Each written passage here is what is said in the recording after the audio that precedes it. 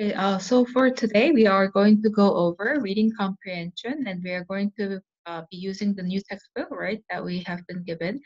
And so, starting with the first passage, we'll read through the passage together, and then be answering the questions, right? And it will be a recording that you could refer to on your own, so that you could review what we have already covered in class, right? Reading the passage and then having answered the questions, right? It would be an enter key that you could refer to be studying for the reading comprehension part of our unit, right? So the first passage would go. The title of the passage would be the pyramids, right? That we'll be able to find in the country of Egypt. Passage would read, my mom has always been captivated with the pyramids of Egypt. Whenever anything aired on TV about Egypt, she would look at that and sigh, I'm going there one day. Dad would always smile and say, sure, honey, when we win the jackpot in the lotto. Well, that Saturday night finally arrived. Mom always picked the same numbers for the lotto every time, and sure enough, she had 5 out of 6 winning numbers. She should have seen her carry on. Anyone would have thought she had just won the jackpot. She smiled and turned to Dad and said, guess where we're going, honey? Egypt. Finally, my dream have can come true. Dad was so happy for her that he gave her a huge hug and kissed and cheered at the top of his voice. They danced around the room for ages. It was really quite infectious. I ended up joining and jumping around like a total goof. Thankfully, my friends weren't around to see me. Over the next few weeks, Mom and Dad madly organized our trip to Egypt. Yeah, that's right, I said, our trip. I had to go with them. I can't believe my bad luck. Really, who'd want to see a bunch of stinky old mummies in broken down old pyramids? Not me. I'd rather go scuba diving in the Great Barrier Reef.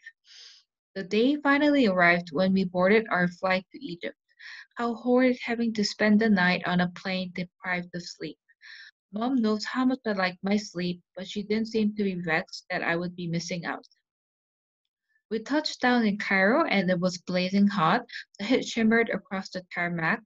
I'm surprised the soles of my shoes didn't melt. Our personal tour guide, Burudi, greeted us in the terminal. We would be spending the next 2 weeks with him as he showed us the sights of Egypt. Mom was so excited. I'm surprised she could stand up. After recovering briefly from our flight, we had something to eat and then set out our first excursion. Mom and Dad had so much that they wanted to see. It was going to be totally exhausting and boring. Because it was still early in the day and not too hot, the Giza pyramids were our first stop. Awestruck is the only word to describe how I felt. They are absolutely huge. I can't believe the ancient Egyptians managed to built them. The Sphinx of Giza and the Great Pyramid would have to be most amazing structures I've ever seen. The Sphinx has the body of a lion and the head of a king. Rudy said these symbolize strength and wisdom. Later in the day, we went to the Khan, a local bazaar. I found it all a bit stifling with the heat, cooking smells, and noise of the merchants. We set out early the next day to stay at a place called Hurghada. Mom and Dad were really excited and just kept saying, you are going to absolutely love this place. The following morning, we woke early to begin an adventure I will never forget. Mom and Dad took me down to the marina and we got on board a dive boat. Yeah, something I wanted to do. We were going snorkeling. This area of the Red Sea is renowned for its warm waters, rare fish life, and amazing sea gardens, a aquatic paradise. I had read about this area in books and seen pictures on the internet, but it was so different to actually see it with my own eyes. We snorkeled for hours. It was truly amazing, and I didn't want the day to end. We had lunch on the boat, and then after a short rest, we returned to the water. This day would stay with me forever. Totally awesome. Apparently, Mom and Dad organized the day especially for me because they knew how much I wanted to go to the Great Barrier Reef. That was pretty cool. At least we didn't spend the entire vacation looking at odorous old mummies and broken down old pyramids. So we would have read through the first passage together, right, as a whole. And so we'll read through the questions and we'll be answering these questions so that we can go over the answer key for these questions, right?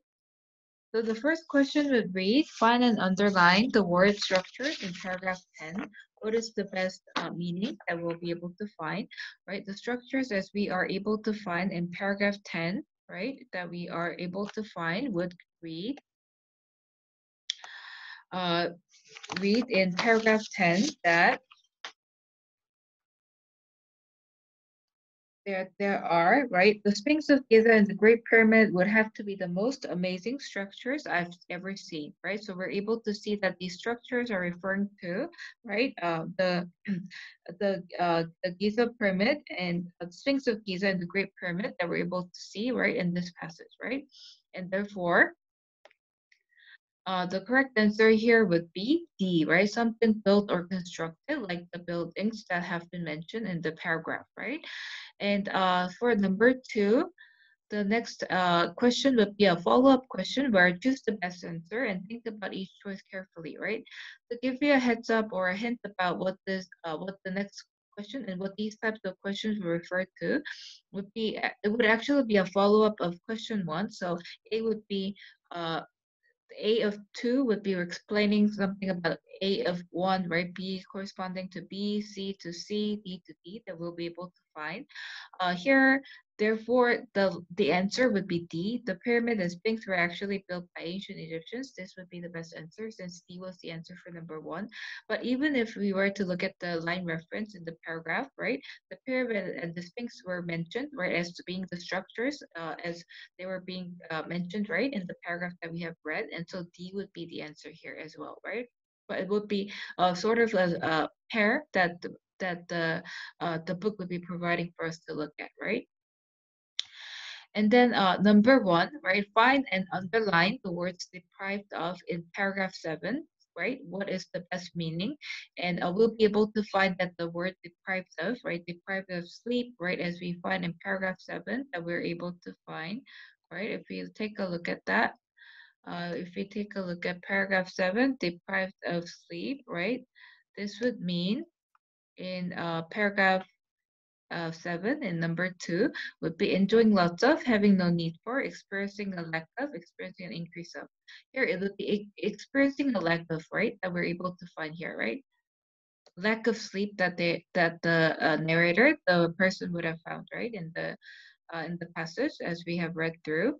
And again, choose the best answer. Think about each choice carefully, right? The next sentence mentions that the writer likes his or her sleep and would be missing out on during the flight. This is not the best answer. Again, each choice would be referring to, right? Each of the choices that would be in the previous sentence. And again, the best answer here would be that this could be the best answer, right?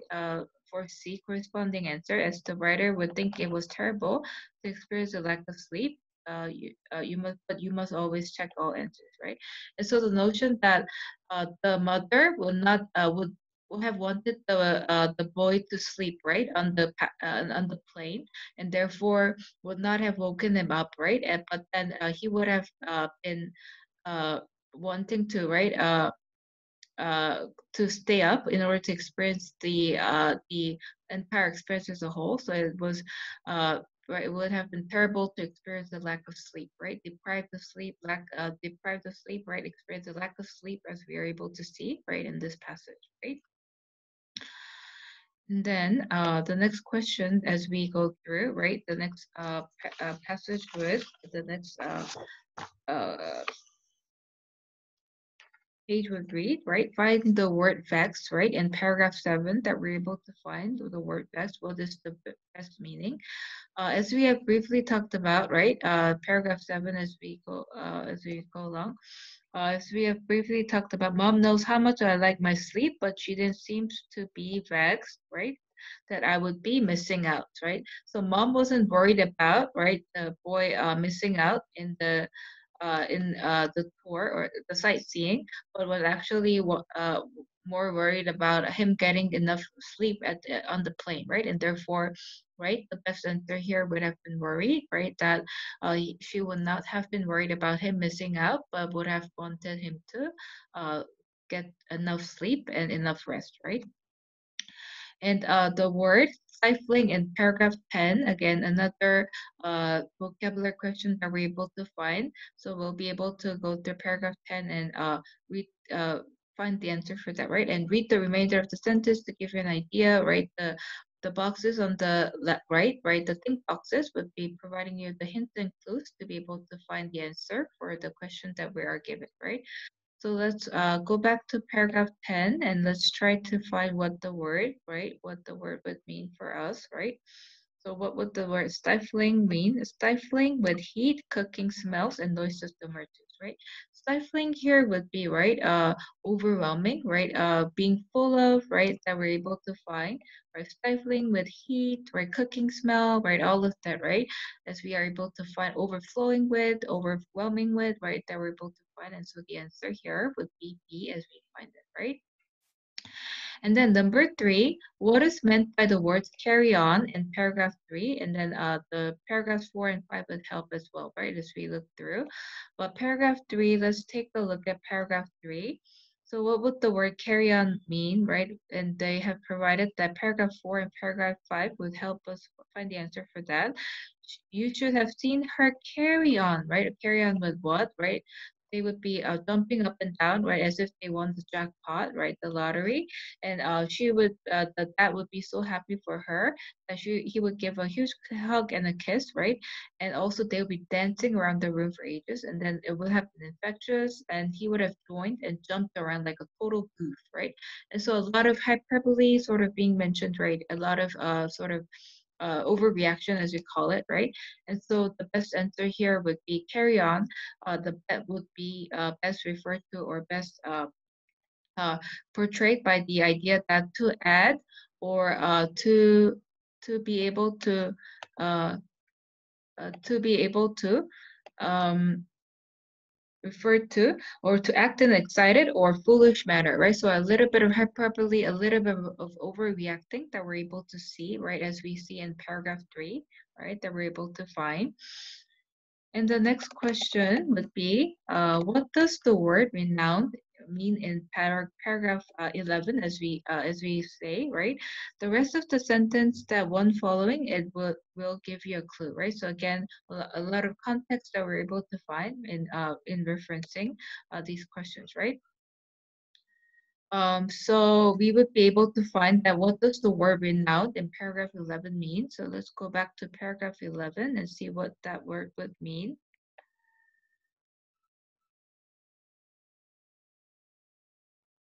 Okay, paragraph 11, the word renowned would mean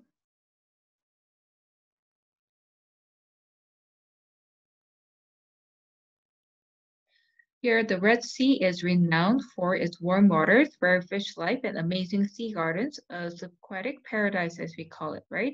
And so renowned for would mean, right, known for, famous for as we call it, right? And so therefore the answer would have been A, right, famous for number four, right, as we find. And for number five, right, find the word odorous in paragraph 12, right? Another word that could be best used in its place, right? And so we'd be able to find the word odorous here. And so let's take a look, right, at the passage in order to find the word, right, in the last paragraph of the passage as we find it. The entire vacation looking at odorous, right, that we're able to find old mummies and broken down old pyramids, right? Odor would be smell, right? And so odorous would be smelly or stinky as we find it, and therefore the answer, right, here would be smelly or stinky as we find for number five, right? And then the next page that we are able to find would be, what does the word captivated mean, right? Captivated in paragraph one, let's take a look at the word and let's see what that would mean. And so the word captivated in paragraph one, right? Mom has always been captivated with the pyramids of Egypt, right? So what would that mean, right? And Sai, I'm going there one day, right? So what would the word captivated mean here? So we'd be able to find that the word captivated mean been captured, been intensely interested, had admiration for. So would be sort of similar or synonymous to each other. But the best answer would be being intensely interested, right? Been captivated, so enamored or drawn into, right? Having a bit fascination for, right? Capture, definitely, if it's metaphorically, then maybe. But here we're talking about not necessarily the physical capturing, but more like mentally, right? As we see, or emotionally, right? As we can see, right? In terms of interest, right? So the best answer here would be been intensely interested, as we find here, right? And then the word bizarre, as we find it in paragraph 10, right, would mean. Let's take a look at paragraph 10 and see what the word would mean in the context, right? Paragraph 10, as we find it, right, would be the bizarre would be mentioned, right? As we find here, a local bazaar, and the bazaar would have, and there would be the merchant, right, as we find, and therefore here, the best answer would be a market, right, as we find, right, a market for a bazaar, right, where there are merchants would be, the best answer would be a local market, right, for the definition of bazaar, right? And so the next question, right, would be explain what is meant by the phrase heat shimmered across the tarmac from paragraph 8, right? So what does heat shimmered across the tarmac? What would that mean in paragraph 8, right? So as we're able to find it in paragraph 8, right, that would be the question or the sentence where it says the heat shimmered across the tarmac. So what would that mean? The tarmac is actually the material used to pave the road, right? And so heat shimmering means like water vapor or the heat being reflected off that material, right? Called tarmac, so it'll be reflected, right? The rays, right, would be reflected. The heat of rays, right, would be reflected, and therefore that would be called, right, the heat shimmering, right? And so we'd be able to portray or describe that, right, the water vapor is being reflected or light is being reflected, right, and that the road, the tarmac on the road, right, would be shining, glistening, right, shimmering, right, radiating, right, in a lot of ways, right, uh, uh, being portrayed, right, as we are able to find it, right, with the imagery that we'll be able to find and be able to imagine as well, right, portray as well, right. And the next question would be, what does the phrase subquatic paradise mean, right? What does the word subaquatic paradise mean? So let's again return to paragraph 11 and let's try to find what that answer would be, right? And so in paragraph 11, we're able to find that a subquatic paradise, right? A subquatic paradise would be where they are, the Red Sea is renowned for warm waters, rare fish life, and amazing sea gardens, right? Paradise would mean heaven, right? Heaven or a perfect place, right? And subaquatic would be sub, under, aqua would be water. So underwater, paradise, underwater, heaven like state, right? Heaven or perfect world, right? So underwater paradise, as we call it. And so here, the best answer would be underwater, heaven, underwater, heavenly place, as we call it, right? So that would be what the phrase, right? So aquatic paradise would mean. And for number 5, what word could best replace apparently in paragraph 11? And so these words are adverbs that we're able to find, right? In paragraph 11, as we find it, right, would be the joining words as we call. And so the word the adverb, right? Apparently, we would be able to find, right? Apparently, mom and dad had organized the day especially for me, right? Because they knew how much I wanted to go to the Great Barrier Reef. So apparently, evidently, obviously, clearly, right, all would be synonyms of one another that we'd be able to find. And so here, the answer for number 5 would have been, right, apparently in paragraph 11 would be evidently, right? Evidently, obviously, clearly, simply put, straightforwardly, all these would be synonyms of one another that we'd be able to find, right? And then the next question would be find the word merchants in paragraph 10, right? Another word that could be used in its place. And so merchants, as we find in paragraph 10, right, would mean, right, sellers or vendors, right? Not the buyers, but actually the vendor sellers, right? People who are providing the goods, right, in the market, right? And therefore, the word merchant, right, in paragraph, right, 10 as we find would be best translated or provide a synonym such as vendors or sellers, right, as we can call it, right?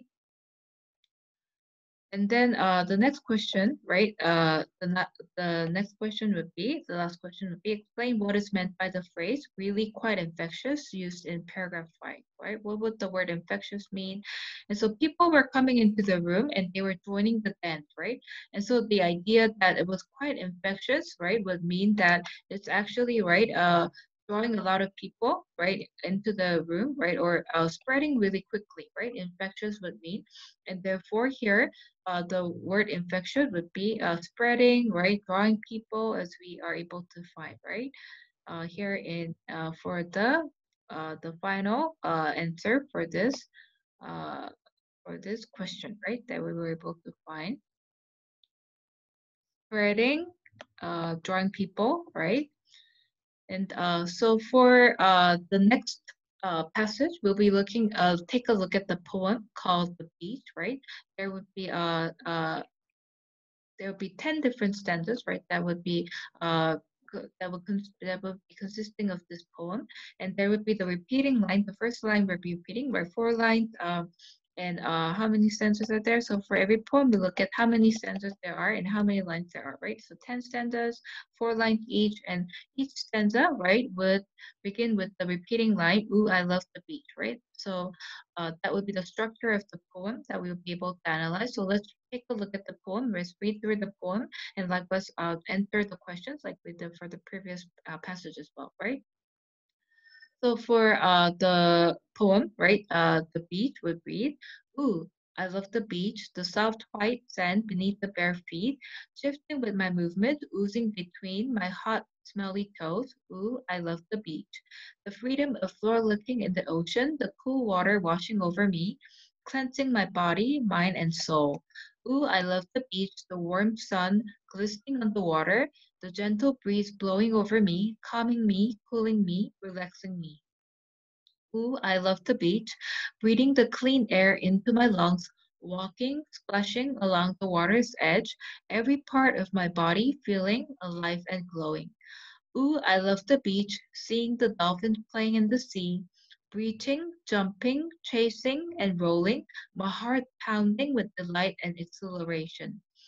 Ooh, I love the beach, endless summer surfing and swimming, snorkeling through the exquisite reef, the awesome might of nature there for all to see. Ooh, I love the beach, the waves crashing incessantly, always moving, always living, never stopping, demonstrating the power they have over me. Ooh, I love the beach. I see ice pops dripping down my arm, hot dogs sizzling on the barbecue, eating al fresco under the bright twinkling stars. Ooh, I love the beach, the bright colors of the umbrellas, towels, and swimsuits, red, yellow, orange, and blue, like a dazzling rainbow filling up my senses. Ooh, I love the beach, right? And so there would be this repeating sounds, right, of blowing, calming, cooling, relaxing, right? There was to see, right? Splashing, glowing, reaching, jumping, chasing, rolling, right? All these ing sounds, right? Building that rhythm or pattern to it, right? As if it's the undulating motion of the waves that we're able to find. A lot of calming sense of rhythm that we're able to see, right? Being built in this poem as a whole that we're able to see, right? And that would be providing the therapeutic or sort of like the calming effect of the environment or the environment that we're able to see, right, of nature that we're able to see in this paragraph and this poem as well, right? So for number one, what is the meaning of the word exquisite? So exquisite would be, right, in stanza 6, always look at the think box, right? What would be the clue that would be being provided? Read the last stanza uh, line in stanza 6, right? That we're able to take a look at. So let's go back to stanza 6 and we'll be able to take a look at exquisite reef, right? Snorkeling to the exquisite reef would be beautiful, magnificent, right? amazing, right? All would be synonyms of one another. And so the word exquisite here would be best mean beautiful, right? For number one, that we'll be able to find, right? And the author, right, uses the words, right, cleansing my body, mind, and soul, and therefore would be providing a lot of energy, right, to the soul, or energy to the people who are visiting, to the audience, or to the author, the narrator himself, right?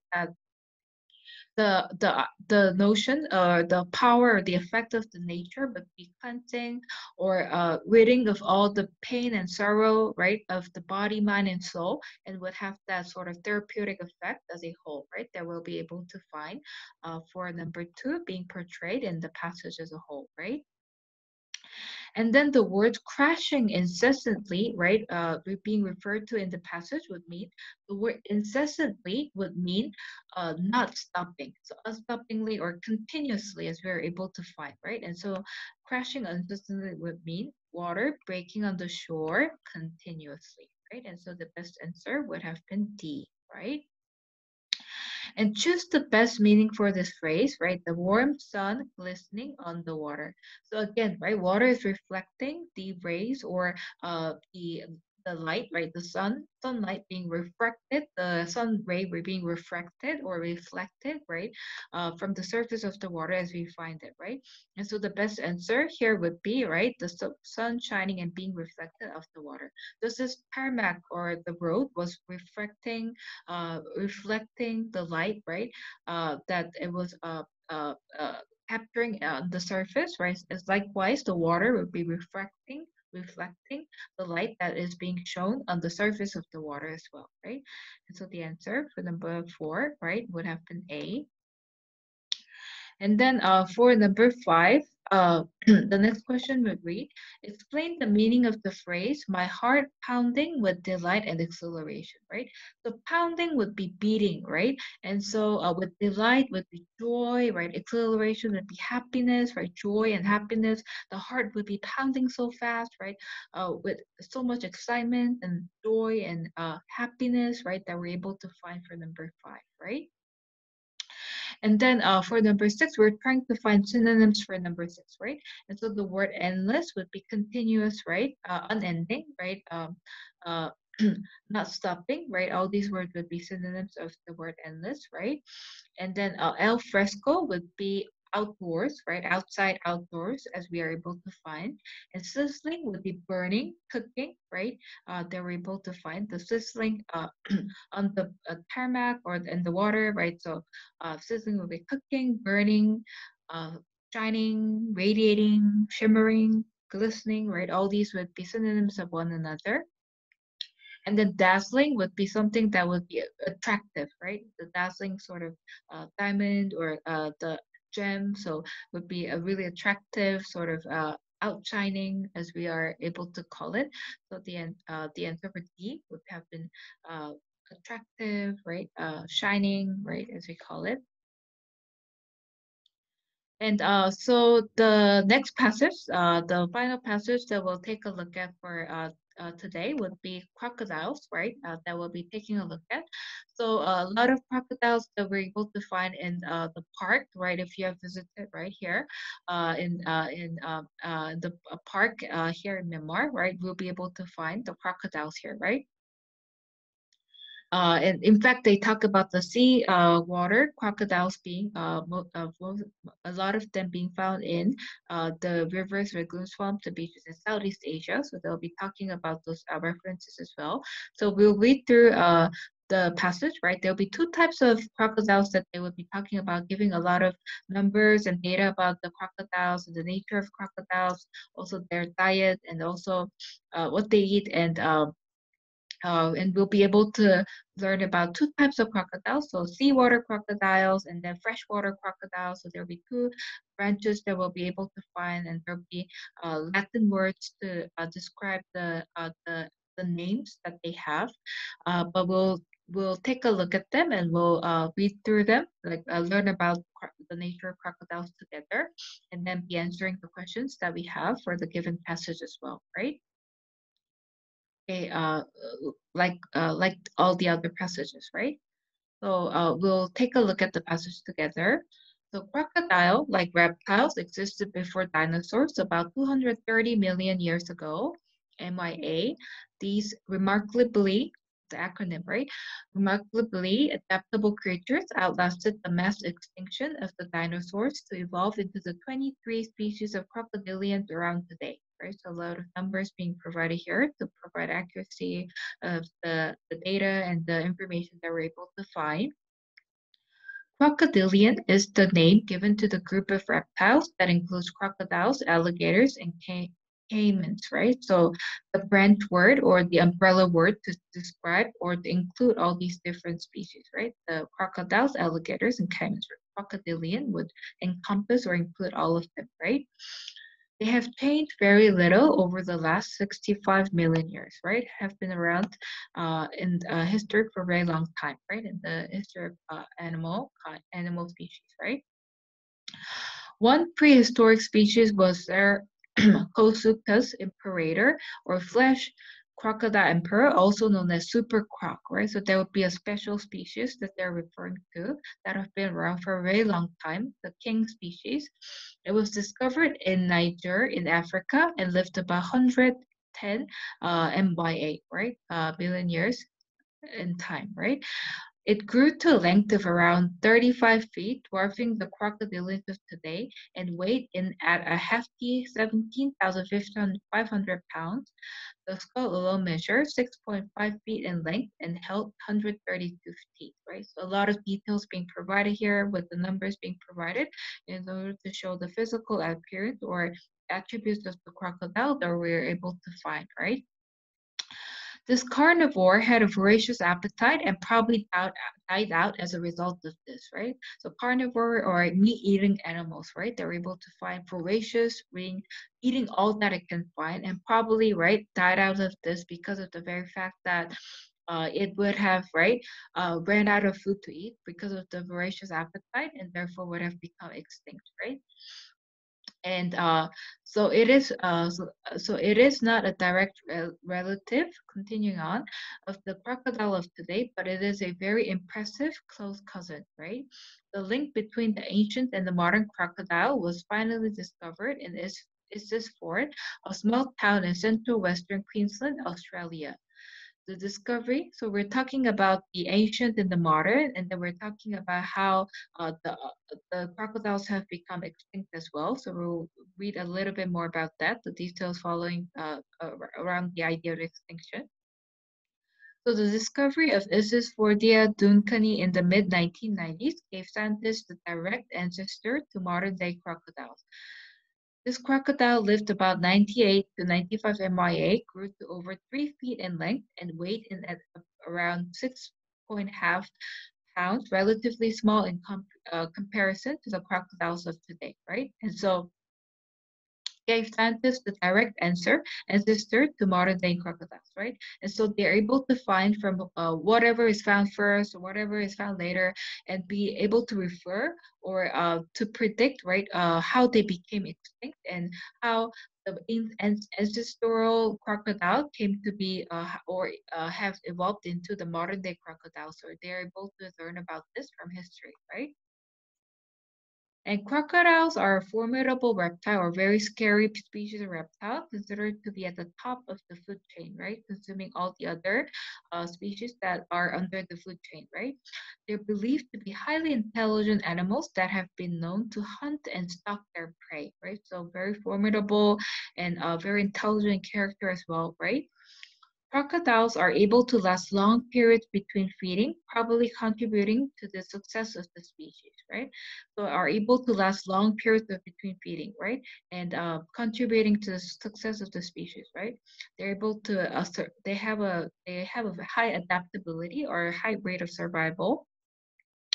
The continent of Australia is home to two species of the modern crocodile, the freshwater crocodile and the saltwater or estuarine crocodile. Crocodylus porosus, right? Crocodylus johnstonii for freshwater crocodile and Crocodylus porosus for saltwater crocodile, right? So both of these would have come from Australia, where Australia would be the place where the Niger being the first place, and then Australia being the place where the recent crocodiles would have originated from, right? And again, two types of species, right? The saltwater crocodile and the freshwater crocodile that we're able to find, right?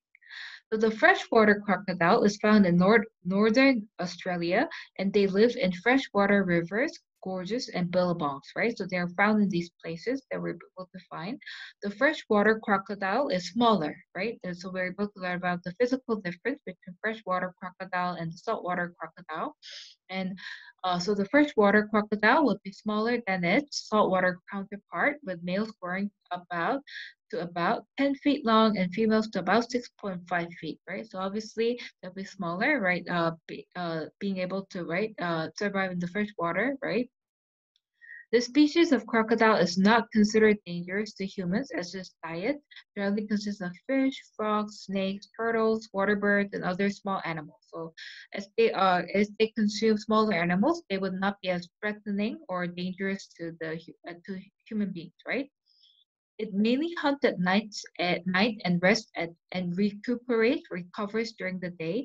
The freshwater crocodile has a long, smooth, slender snout or mouth, as opposed to the saltwater crocodile, which has a shorter, wider snout. Even the physical attribute or the structure of the snout would be different for the freshwater crocodile and the saltwater crocodile, right? That we're able to find. And the saltwater crocodile is the largest species of crocodile, with males growing up to 23 feet in length and weighing in around 2,200 pounds, right? So definitely bigger than the freshwater crocodiles that we were able to read about, right? And so while the females can grow to a length of about 13 feet, right? So definitely larger than its counterpart, the freshwater counterpart. The saltwater crocodile can be found along estuaries, rivers, lagoons, swamps, and beaches in Southeast Asia and northern Australia, right? So here again, the region is being added, right? So places where we can find them, and saltwater crocodiles we'll be able to find in Southeast Asia, right? A lot of them we're able to find here in Myanmar as well, right? So the stealthy crocodile waits near the water's edge, right? Pounces out of the water at its unsuspecting prey, then drags it under the water, right? That would be how it would be hunting the different crocodiles right here. The prey is usually stored underwater for several days to soften before the crocodile returns for its meat, right? For its meal, right? So the hunting method that they go through, the saltwater crocodile dines on a variety of foods from fish, crabs, and insects to turtles, birds, other reptiles, dingoes, wallabies, cattle, horses, and occasionally people who do not follow safety precautions, right? So definitely larger animals here, and even sometimes human beings, right? If they do not follow the precautions, right? Safety precautions, and often fall into this danger, right? And so they would be they would be carnivores, right? Eating large animals as well. Because of this, saltwater crocodiles were hunted almost to extinction in Australia until they became a protected species in 1970. Since then, numbers have increased, right? And so because of this danger, they have been hunted, right? By people, right, and have become extinct before they became a protected species, and they tried to save these endangered species from extinction, right? And so numbers have increased after that, right? And the next paragraph would read, one has to marvel at the power of the saltwater crocodile. Its body was built to prey, right? The jaws deliver an incredible impact, and the 68 teeth are designed to hold prey, penetrate the skin, and crush the victim. The tail propels the crocodile over 30 feet out of the water at speed faster than a racehorse, and it can administer a huge blow, easily breaking the legs of its victim to prevent an escape, right? So the 68 teeth, the 30 feet, right? All of this, right? The formidable character of the crocodile is being portrayed here, right? The jaws, the teeth, right? The tail, the power, the strength of the crocodile is being provided, right? In this paragraph as a whole, right? That we're able to find as well, right? And so for number one, right, crocodiles are carnivores, right? D, eating only meat, right? So obviously, using our common sense would be carnivores, right? They eat meat, right? Would be using only meat. Also, there would be the line reference if we were to take a look at the line reference as well, where they talk about the crocodiles being carnivores in the passage as well that we are able to find. Uh, so yeah, right. We'll be able to find that they are carnivore and have a voracious appetite with all the meat that they're eating, right? They consume as well. So they would be carnivores, right? And so the answer for number one would have been D, right? Carnivores eating only meat, right? Again, for number two, right, choose the best answer. Think about each choice carefully. And so again, as we have talked about, it would be pair, right? So they would be actually corresponding. A would be to A, B to B, C to C, D to E, D. So the answer would have been D, right, if we know the pattern. But even if we take a look at what the answer would be, the text clearly lists the food crocodiles generally eat. The entire list is made up of animals, which means crocodiles are carnivores, right? This would be the best answer, right? So we were able to read through the diet, the list of animals that the seawater crocodiles and the freshwater crocodiles would be eating, right? And so they would be carnivores or meat-eating animals, right? That we'd be able to find, right? And then for number one, what species of crocodile is the largest living reptile in the world? And here again, we'll be able to find the answer in the passage where we'll be able to find that is this for the Dunkani, right? Gave scientists the direct ancestor to modern day crocodiles. The crocodiles lived about, right? Uh, they gave us the numbers for the physical attributes, right? 3 feet in length, weighed about 6.5 pounds, as we are able to find, right? And so, which species of crocodile is the largest living reptile in the world? The answer would have been that we were able to find for the question would be to double check would have been B, Crocodylus porsourus, right?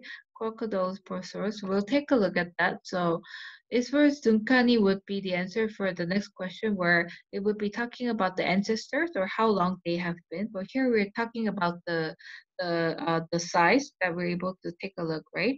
And so Crocodylus porsourus would be the largest living reptile, right? We talked about freshwater and the saltwater crocodile. The saltwater crocodile is the largest species of the crocodile, right? We are able to find the answer from paragraph 5 for the question, right? So the answer would have been B for number one, right? And then for number two, choose the best answer. Think about each, right? And so again, the pattern would be A would be corresponding to A, B to B, C to C, D to D. So the answer would be B. Crocodylus porsourus is the proper name for the saltwater crocodile, which is the largest species of crocodile in the world. Today, it is also reptile, so this would make it the largest living reptile in the world, right? This would be the best answer, right? It would make it the largest living reptile, right, in the world, right?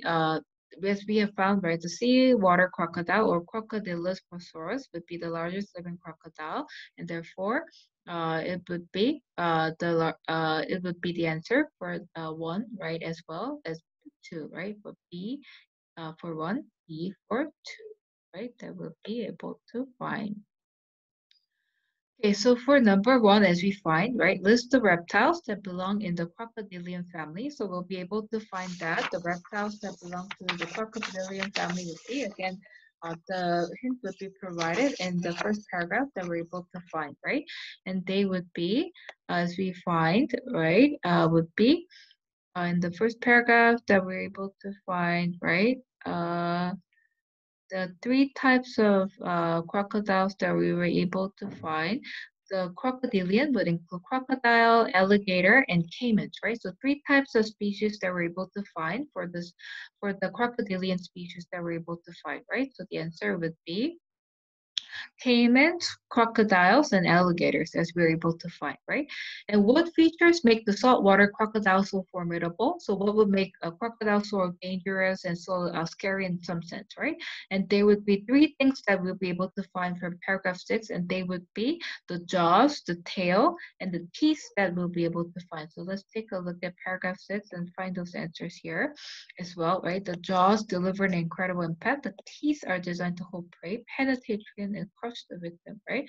And so, we'll be able to find, and the tail propels the crocodile over 30 feet, right? Faster than a racehorse, right? So jaws, teeth, and tail that we'll be able to find right here in this passage as a whole, right?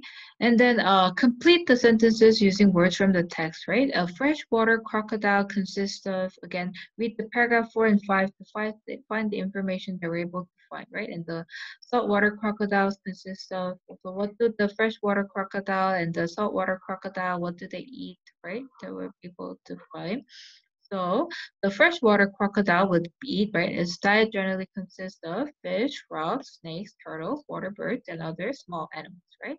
And so the answer for freshwater crocodiles would be the list that we'll be able to find in paragraph 4, right? And then for paragraph 5, we'll be able to find, right? The answers would be, right? We'll be able to read here that it dines on, the seawater crocodile would dine on variety of food from fish, crabs, insects to turtles, birds, other reptiles, dingoes, wallabies, cattle, horses, and occasionally even people who do not follow safety precautions. Right? And so these would have been the diet for both freshwater crocodile and the seawater crocodile, as we have found in paragraph 4 and paragraph 5, right? And then for number 4, as we find, right? For number 4 that we find would be what species of crocodile, right? What species of crocodile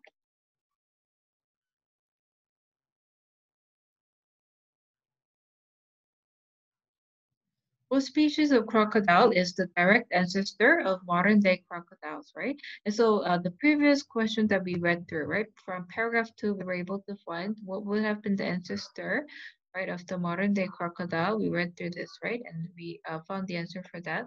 So the previous answer that we found, right, is this for the Duncani in the light made 1990s, right? Gave scientists that the direct ancestor to the modern day crocodiles, right? So is this for the Adumkani, right, that we have found in paragraph 2, right? And so the answer for number 4 would have been, right? This is for the Adumkani, right?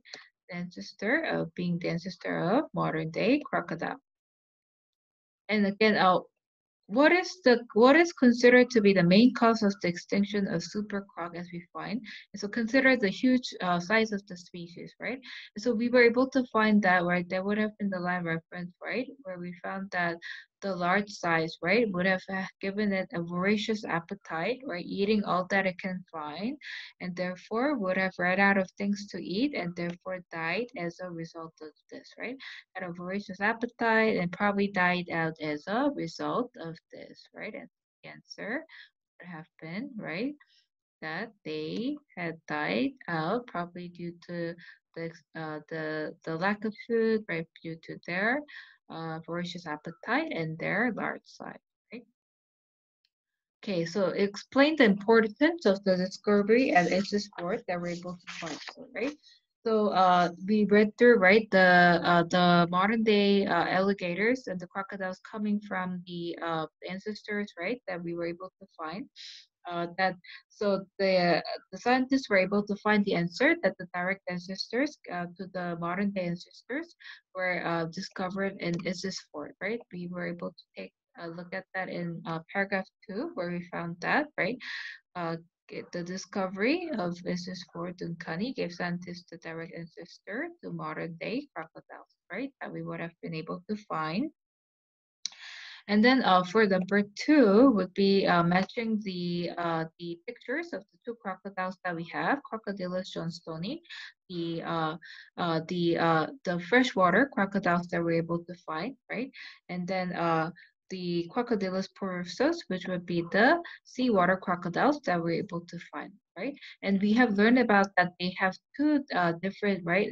The physical attributes where the freshwater crocodile, Johnstoni, right, would have long, smooth, slender snout as opposed to the saltwater crocodile, which has a shorter, wider snout, right? And the seawater crocodile would also have large jaws, right, in order to to capture the victim and the prey as well, right? So we will be able to match, right? The cross Johnstoni, the freshwater crocodile, right? Crocodylus johnstoni would have the flexible, right? The long, smooth, slender snout as we looked at, and then the shorter snout, but the powerful jaw would be Crocodylus porosus, right? That would be able to find. And then prehistoric Sicorus, right? Imperator was discovered in, as we found, they would have been found in the first imperator, the first species would have been found in Niger, right, a country in Africa that we're able to find, right? In paragraph 2, they give us the reference where, right, they would have been found, right? The Sucrose imperator, right, supercroc would have been found in Niger in Africa, right, in 110 MYA, right? And the answer for number 3 would have been imperator would have been found in B, Africa, right? And then, in your own words, explain how a saltwater crocodile catches and kills its prey, right? So we'll be able to take a look at how they catch their prey paragraph 6, right, where we are able to find that they actually would uh, be able to penetrate the skin, crush the victim, right? And then right be able to capture in that way. Even better here, we'll be able to find, right, that what they do would be they would be hiding, right? They would be hiding near the water's edge, right? And then pouncing or jumping up at the water as its unsuspecting prey when they're not expecting the predator, and drags it under the water, right? And therefore, right, would be using the stealthy, right, or secretive or hiding method, right, in order to capture the prey. So you'll be able to use your own words to describing, right, how they would be hiding and capturing the prey from behind, right, in a surreptitious or secretive manner, right, with their power and strength, right, that we'll be able to find. And then for number 5 would have been all the exact numbers or data that you would have to find, right? A male seawater crocodiles weighs around, the answer would be 2,200 and pounds and has 68 teeth that we'll be able to find. So again, going back to the passage, right, where you'll be able to find the numbers, right? The 2,200 and 68 that we're able to find, the answers would have come from, right? The references that we'll be able to find in the passage as a whole, right? Um, would be 2,268, right? Would be weighing in 2,200 pounds and 68 teeth that we're able to find, right? For the uh, male saltwater crocodile or uh, Crocodylus porosus, right? That we'll be able to find. And Sauropus imperator weighed pounds and had how many teeth? So we'll be able to find. So let's go back to, right? We'll have to find the line reference and the answer for that as well. And so that would have been imperator would be 17,500 pounds and 132 feet, right? That we'll be able to find as well, right?